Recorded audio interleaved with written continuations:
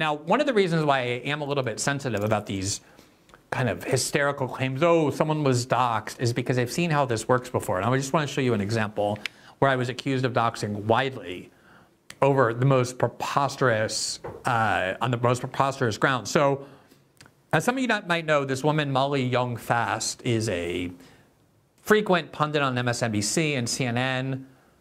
And her name is Molly Young because her mother was Erica Young, or is Erica Young, who is a very famous novelist, wrote The Fear of Flying in the early 1970s and other books like that, was a very wealthy and famous woman. And her husband, her Molly Young Fast's father, was also very wealthy. She grew up extremely wealthy in Manhattan. And she went on MSNBC and started ranting and raving about Elon Musk and others. And in the course of doing so, she started ranting about rich white men. She's like, rich white men are the problem, rich white men are this, rich white men are that. And I couldn't believe when I heard that because she's an extremely rich white woman who grew up in the lack of white luxury in Manhattan. And so in response to that video, I posted the following on Twitter, quote, rich white woman, Molly Young Fast, who won the birth lottery by being born to rich, famous white parents who raised her in Manhattan, sent her to private schools, and thus herself bought an Upper East Side co-op for $5 million in 2007 at the age of 29, rants about, quote, rich white men. And then I posted the video. And as part of that, I had posted a article from a real estate newspaper that's online that anyone can find. It's completely public. And I posted a segment, an excerpt of that article. Here you see it. It's from, it was a 2007 article. I posted on May 2nd, and it was from the New York Observer, which is a well-known paper in New York City. And the headline was, sold, schlumpy Molly Young Fast drops $5 million for a ritzy East Side co-op, calls her new neighbors, quote, plankton.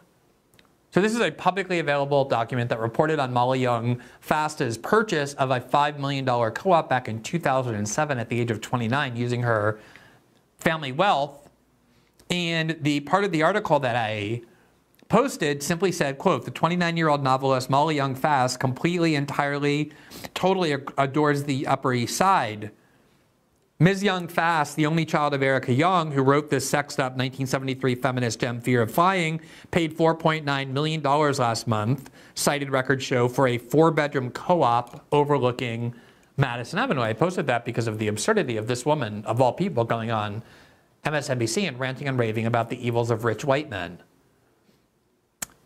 And one of the people who replied to this tweet was Elon Musk. Now, it turns out that this article, from which I took this excerpt, very low down in the article, contains the address of the co-op, the building of the co-op that she purchased.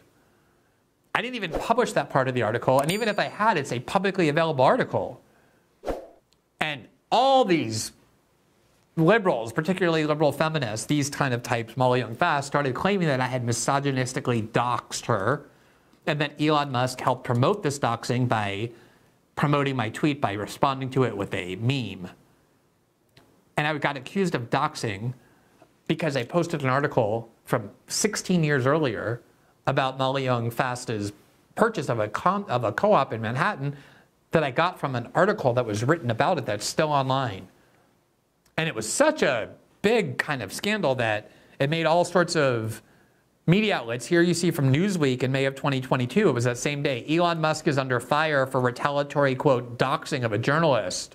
Quote, Musk was accused of supporting the practice of doxing Monday after weighing in on a Glenn Greenwald Twitter thread criticizing the Atlantic writer Molly Young Fast for calling the billionaire's complaints about woke censorship an example of, quote, old rich white men being upset with, quote, young people during an MSNBC interview.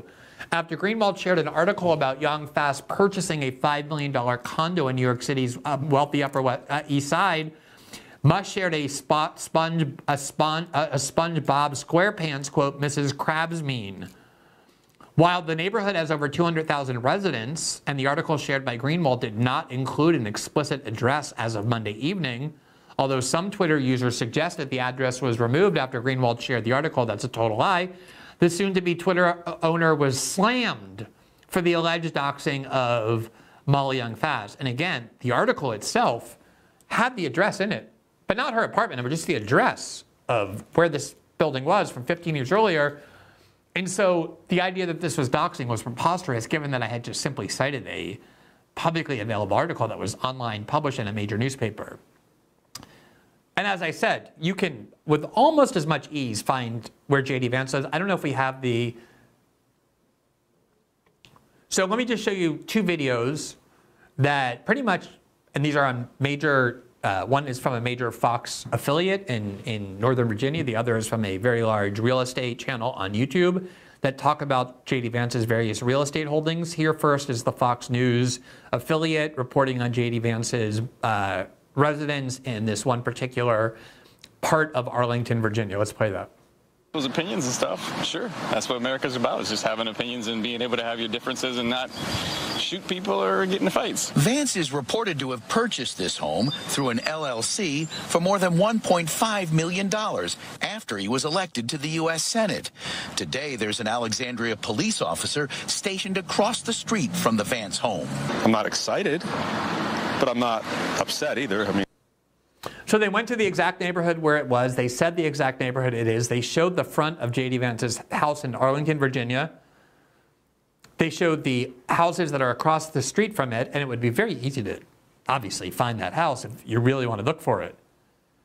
Here is a very large and established YouTube channel about real estate holdings that was about JD Vance's home in Ohio. And again, I'm just showing you this to show you how widespread and widely available and easily obtainable this is. Let's look at this.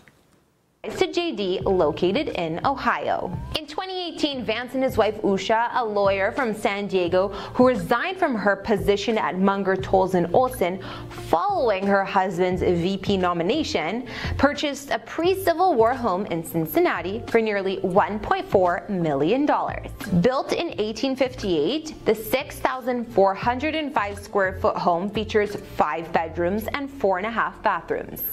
Situated on about 2.3 acres in East Walnut Hills, it's located in a mostly liberal neighborhood. Other features of Vance's Victorian-era home include a carriage house, a park... Okay, and it goes on and on about all the features in this house. Now, it says the street on which this house is located. It shows pictures of it. And by no means are these the only ones. You can find these all over the place because in general, real estate transactions are public. When people buy and sell big homes, it's often subject to newspaper articles.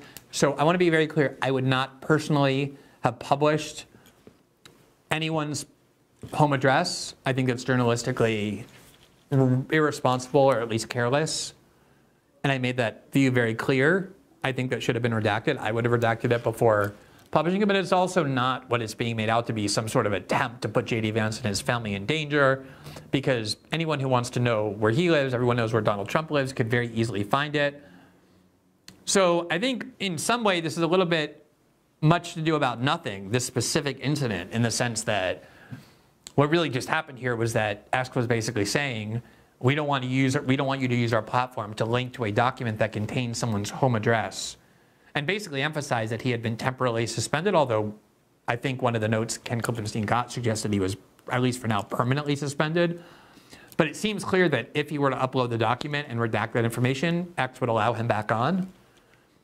The reason why I wanted to deconstruct that, in part, is because there's so much misinformation about it. A bunch of liberals who love Twitter and Facebook censoring of the New York Post article, all up in arms about this political censorship, as though JD Vance punished and silenced a journalist for publishing damaging information about a Republican vice presidential candidate. Meanwhile, a bunch of conservatives accusing Ken Klippenstein of having deliberately put JD Vance's life in danger. All of this is way histrionic.